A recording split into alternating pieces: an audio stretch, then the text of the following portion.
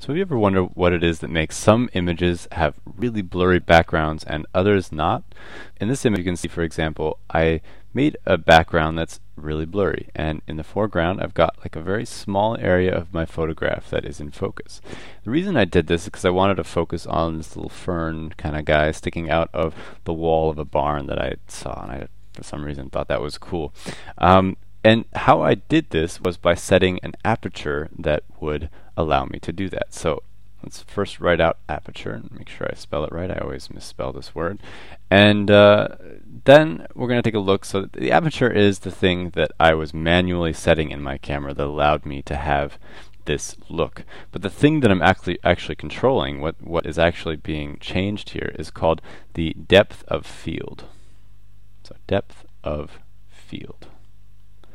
Now the depth of field is just basically what is in focus. It's a definition of what is acceptably in focus. I think if you look it up, it says the range of things in an image that are acceptably in focus beyond a certain focus point. So my focus point is right here, and I've said okay.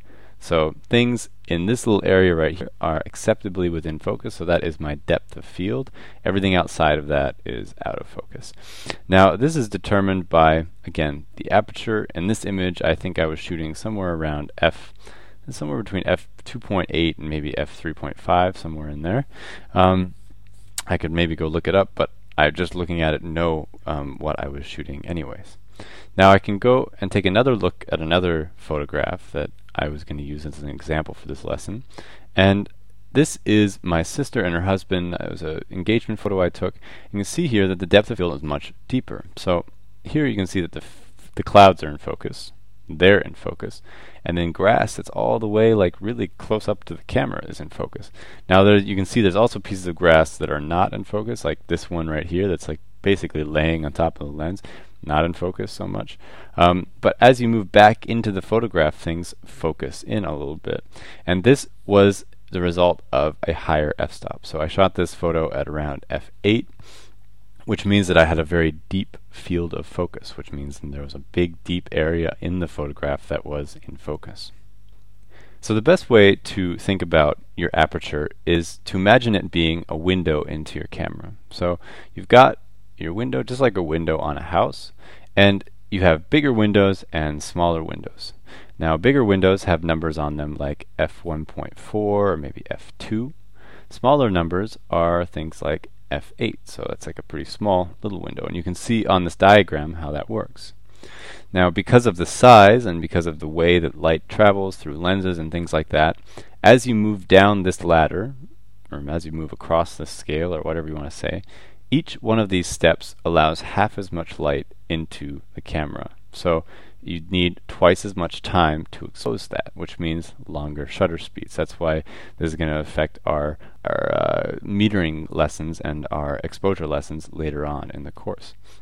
But the important thing to know is that as you're moving towards f22, so f22 is at the very top of this, you can imagine how small that is as you move along.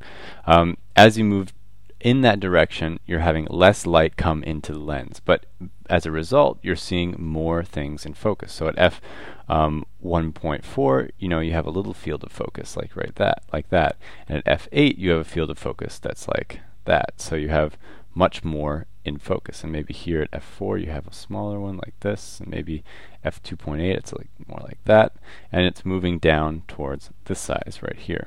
So, and that's kind of looking like this, maybe if your subject is right here. So that's how that works, and just important to remember that amount of light coming in and the focus and how they're related to that number. Here is what it looks like on a real lens. This is actually an old Minolta lens. Back in the day, you could actually just take a look through them and see what the world looks like at f1.4 or f22. So this is f22 over here on the right, and this is f1.4. And you can see the difference just by looking at it, how much more light comes through. It's pretty amazing, right? Now, what effect does this have on your image? This is an example of a very small or a very wide f-stop, so a very wide aperture. I think I took this shot at about f2.8 or so. It's a macro photograph, so you're seeing a pretty extreme version of f-stops. This is very close up, and the closer that you are to a subject, the shallower your depth of field. So that's just a rule to remember. The closer that you are, the shallower the depth of field. That's a good rule to remember. Now, you can see here I was focused on my finger, my middle finger here, and you can see that by the time we've moved forward to my pointer finger and we've moved back to my pinky, things are totally out of focus. And actually, you can even see the back end of my middle finger is out of focus, but the front end is in focus. So that is a razor thin field of focus. My camera is right here, my hand is right here, and the field of focus is literally just like right there, really small. Now, in the next photograph, I decided to take a little bit of a deeper field of focus, so I think I moved things up here to f11 or so. And again, we've got the camera. That's a really bad diagram. I got my hand. But this time the field of focus is almost my entire hand. So you can see that it kind of falls out as we're moving past my ring finger here. It starts to fall out a little bit, and it also starts to fall out on the front end of my ring finger. But you can see here now that the field of focus is much deeper.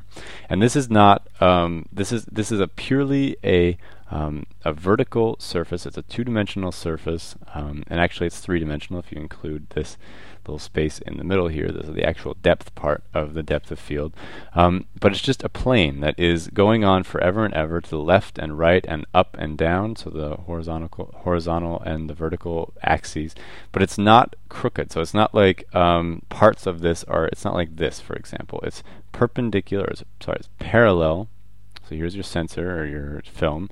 It's parallel to your film. It's not sort of crooked to it in some way. You can affect this with some sorts of tools that you can use for sort of trick photography, but generally your depth of field is always going to be parallel to your sensor or your film, and it's going to stay that way. And it's going to then adjust in depth according to your f-stop. So how does this work? Good question. Well, here's our lens, here's our camera, and maybe we'll put a person in front of that. So here we go. And they've got maybe a little bush in front of them that we're shooting across. And maybe they're standing in front of a house over here. And maybe there's another tree over here, for example. So you're choosing maybe a 50mm lens that's going to shoot kind of photograph. It's going to kind of look like this right here from above, and your focus point is on the face of the person right here. So this is your focus point.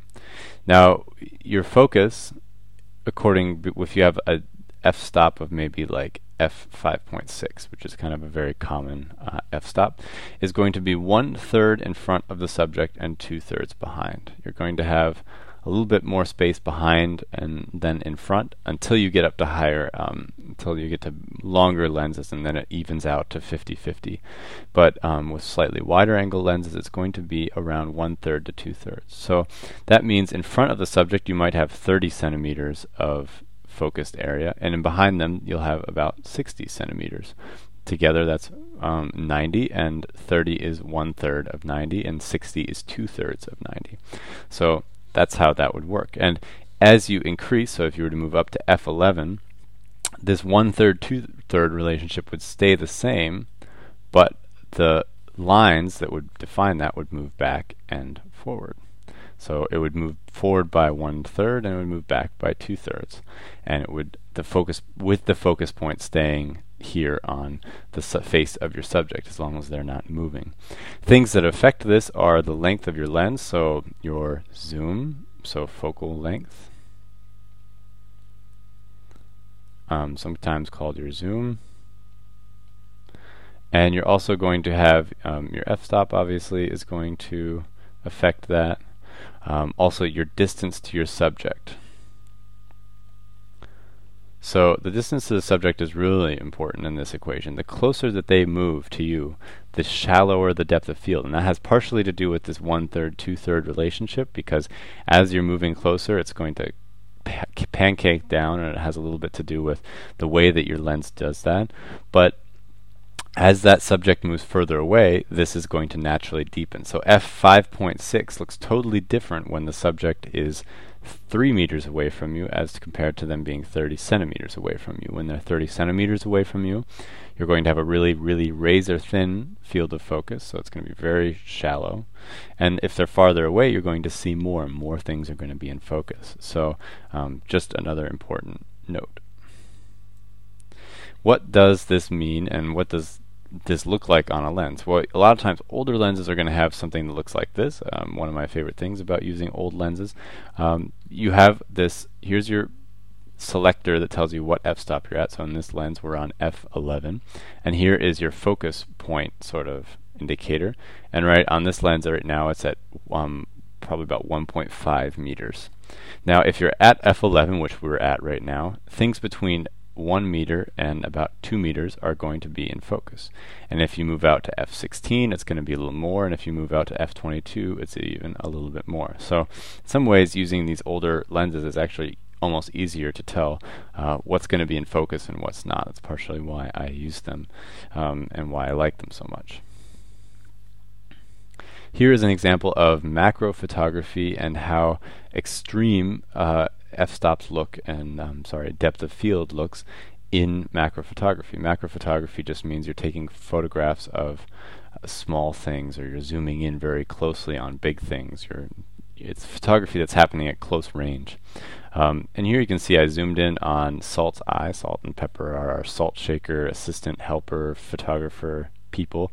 They show up in some of our videos.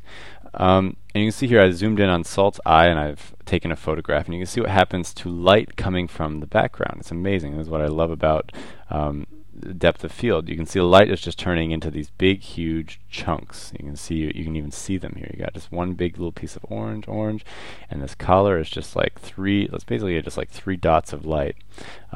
Whereas here you can see all the detail of that. It's a very fine detail. The background is thrown completely out of focus. So this is also an example of distance being important in your depth of field. How do you use this in daily photography? Well, here's an example of using it to isolate a subject. I use my depth of field to isolate subjects all the time.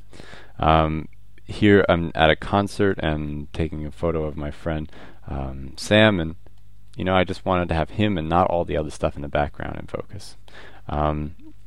You can also take a look at similar photos that are taken from a little bit further away. So here, this is a kind of a focal length that I really like. It's around maybe about 150, and this was taken at f5.6. Here you can see that I wanted to have a background where you can see a little bit that they're in the city, and you can see that they're being filmed by this film crew here. But I didn't necessarily want all of that to be in focus, because I wanted the photo to concentrate on them. So here you can see their faces really clearly. You can see that there is a guy walking in the background, bikes, and that they're on a street. But you can't see all the detail, and I like that. So that is something you can do with wider f-stops, with longer zooms, where you're not really far away from them. So here I was maybe 2 meters away. This is also a very common setup for when you're shooting sports photography. A lot of, just imagine if you was playing basketball right now or something. You'd have a really nice looking photograph from that.